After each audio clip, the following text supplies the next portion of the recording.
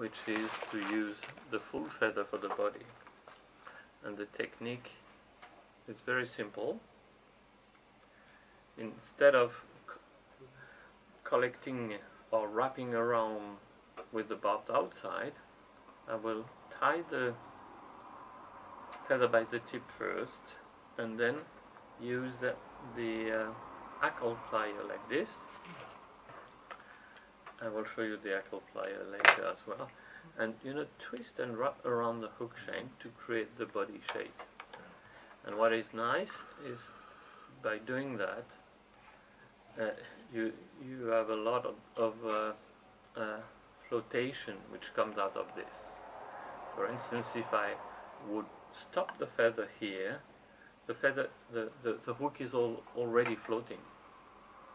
I could finish it like this, drop on the water and float. So that's very important, because now I can create the wing the way I want, because I don't need the hackle to have the feather floating. And at that time, I did not have invented this fantastic machine.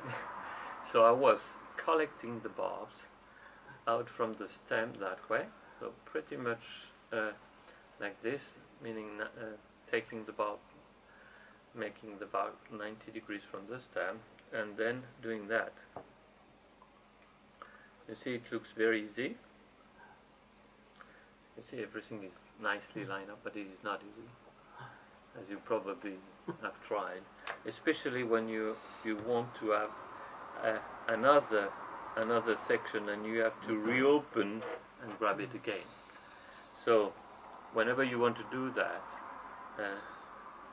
take it easy. If it doesn't work as well as that, just repeat it. There is no secret, you have just to try it. When you put everything together, you will also see that they are not very nicely lined up. They get away from each other, which make the work even more difficult. But no need to go to the doctor. This is quite normal. Just repeat it.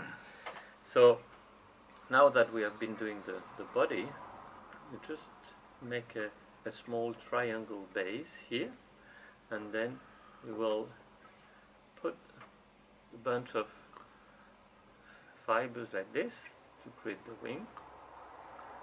So make 1, 2, 3 times like this, and then right under that you can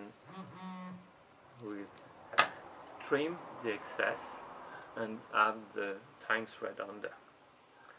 Now the only thing we have to do with the remaining section of the feather, it's very simple. You just twist and wrap around to make the thorax, and then finish like this. Now you trim the excess, use your finisher,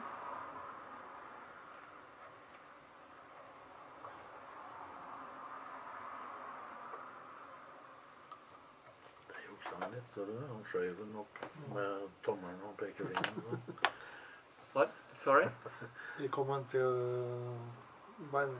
Oh yeah, look at that tool. First of all, it rotates. This is not the only one who can rotate like this, of course, but this is probably the only one who can go as close as this, which means that as you are doing the whip finish knot, the triangle intend to be smaller and smaller and smaller, and sometimes, for instance, the Mattarelli, you cannot get out of it, okay?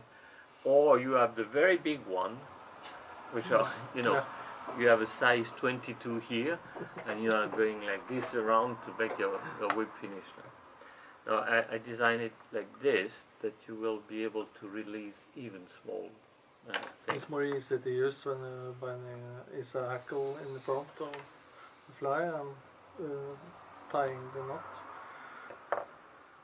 I'm sorry, I did not understand what you said. Is it more easy to use this tool? Yes. When you have a hackle, so it stands over the end of the hook. It's smaller, so it's easier to get very precise on tiny flies. You will see maybe on the next pattern. So here it's a little bit too long. So it's very easy. You rub everything together and just cut like this.